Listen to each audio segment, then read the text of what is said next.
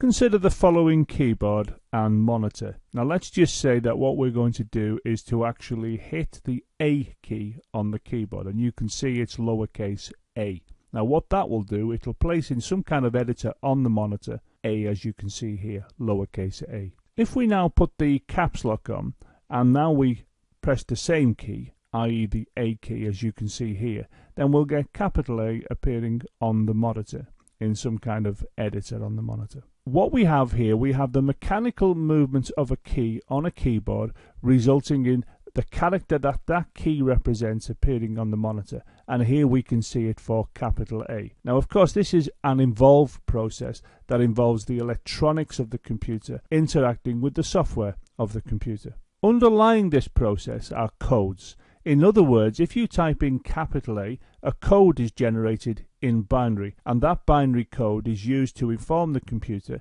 as to the character it is to display on the actual monitor. Let's consider this code by looking at this particular table here. You can see it's actually got 4 columns. The first column is the character column, and we're going to be looking at character A, capital A, uppercase A. Now this has a binary pattern as shown here. Now within computing, it is usual for human beings to try and remember binary patterns using hexadecimal numbers, and the hexadecimal number for this binary pattern is 41. Now elsewhere on my YouTube channel I show you how to convert between binary and hexadecimal. Maybe have a look at that if you're not quite sure what this means here. But of course we're used to working in decimal or denary, and if we were to look at this binary pattern in our number system, the one we're used to using every day, then it has the number 65. So when you hit capital A on a computer, in fact what will happen, you'll get a binary pattern which in our number system we can represent by 65. So this binary pattern here is 65, but it doesn't mean it's the quantity 65. It means that in this context it represents the character of capital or uppercase A. If we look to the character B, uppercase B, then it has the following binary pattern. Now in hexadecimal that is in fact 42, and in our number system it is in fact 66. So when you type in capital B at the keyboard, the number that generated in our number system is 66.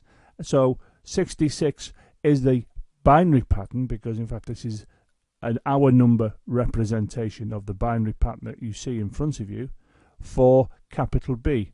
If we continue and we have a look at capital C, then it has this particular binary pattern which has this hexadecimal number, which in fact has in our number system 67 representing it. If you look at the denary column, you can see it's 65, 66, 67. It goes up in sequence. So it doesn't take much imagination to realize that D, capital D, would be 68. But we can carry on with this, and we can see if we carry on to Z, then what we have for Z is the binary pattern here, the hexadecimal number 5A, and the denary number 90. So every uppercase character has their own binary pattern to represent it, and each pattern goes up by 1. You can see that is easier for us to look at in denary, 65, 66, 67, all the way up to 90. So every character has their own binary pattern to represent them. Now what's interesting about this, if we type in capital A, it's got the value of 65 as we've already discussed. But if we look at the next table, if we type in lowercase a, it has a different binary pattern, and its value in denary is 97, and lowercase b is 1 bigger, 98. Lowercase c is 1 bigger, 99. And we can go all the way up to lowercase z, which in our number system is 122. But again, we've got this principle of a sequence. You see, if you know A is 97, then you know B is going to be represented by 98. But the key again is that every character here has their own binary pattern, and you can see that we have this definite sequence appearing. What we're now going to do, we're going to have a look at the following function, ORD. Now what this particular function is capable of doing is this. If you give it a character, it'll tell you what its number representation is. So for example, here you can see I've got capital A. I've shown it in red, and those quotes simply are telling me that we have a string. Now, those of you who have done other programming languages, Python does not have a character type. When you have one letter like this, it's still regarded as a string of length 1.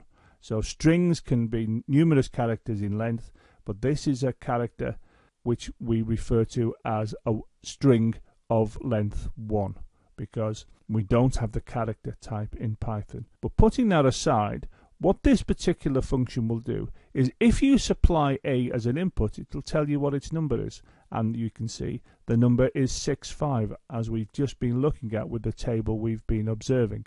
If I now go on to look at B, capital B, and we put that into the function, we should be clear that it's going to be 66. So 66 will come out because we know there's a sequence here.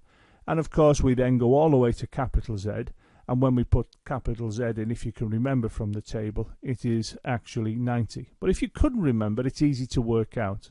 You know how many letters there are in the alphabet, and if A is 65, it's quite easy to work out what Z will be by adding the appropriate number to 65. And of course, if we now take this function again and put in lowercase a, well, if you remember, lowercase a had the number 97 from the tables. And if I was to make any recommendation to you here, you need to memorize what the number is for lowercase a, i.e. 97, and for uppercase a, it is in fact 65. But if I put a now into this function, I get the 97 out.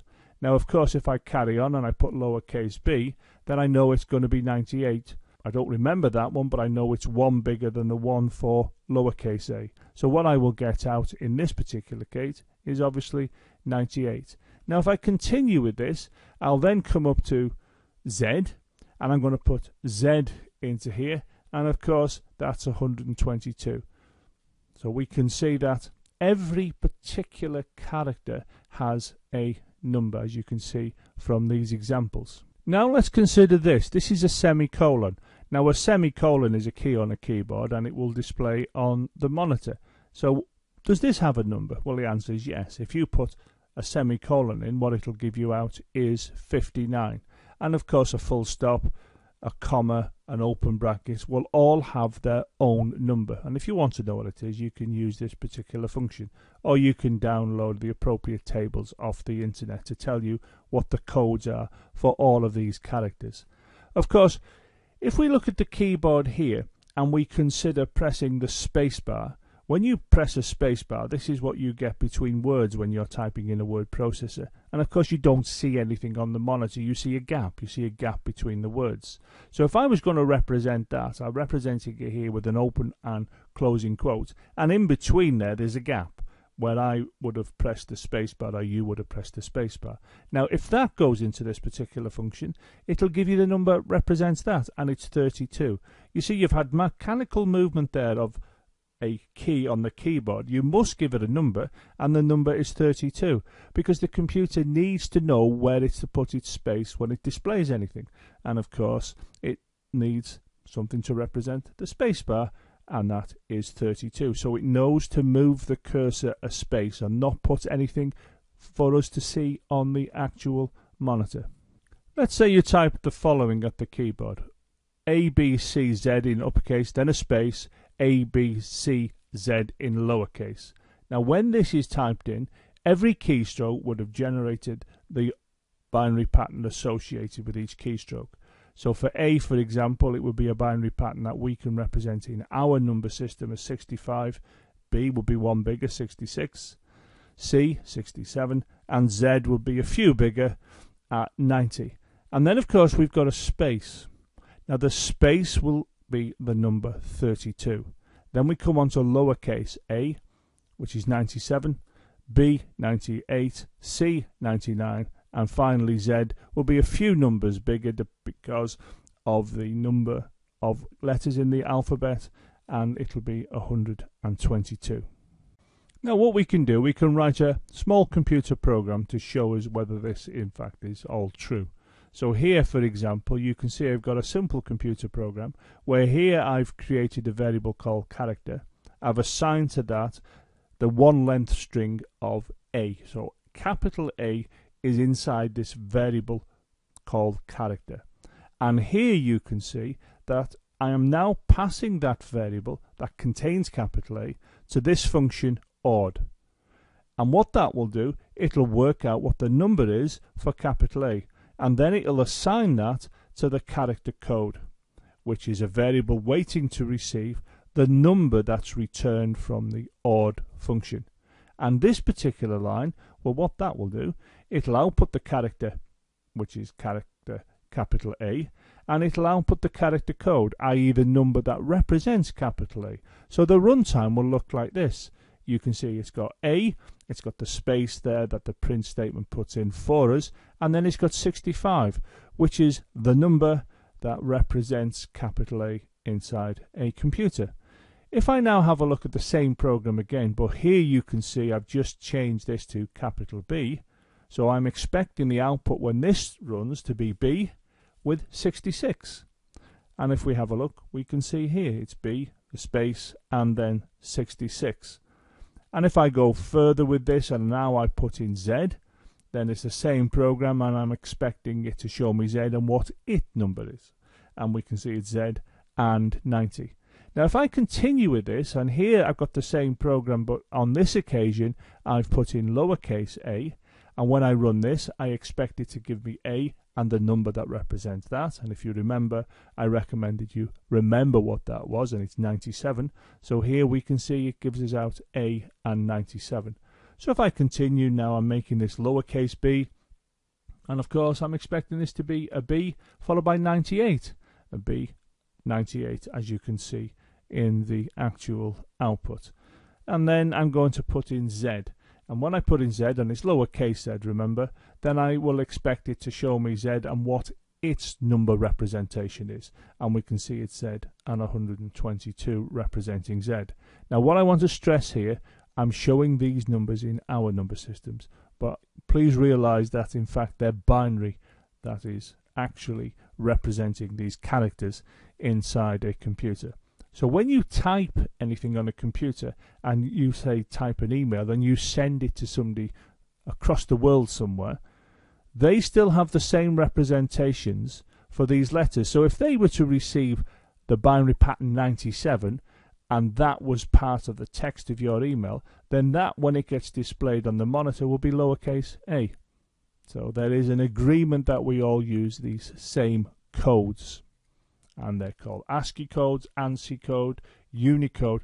There's many different kinds, but all of those codes will have lowercase a being 97, uppercase A being 65. And there's more to this particular process, but in this video I'm only introducing it because we're really concentrating on this function odd.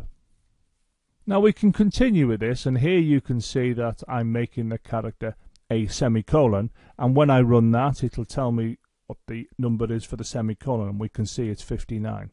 Here you can see I've put a space between these two quotes, so the character is now representing the pressing of the space bar, if you want to think of it in that way. So of course when we get the output, the space is here.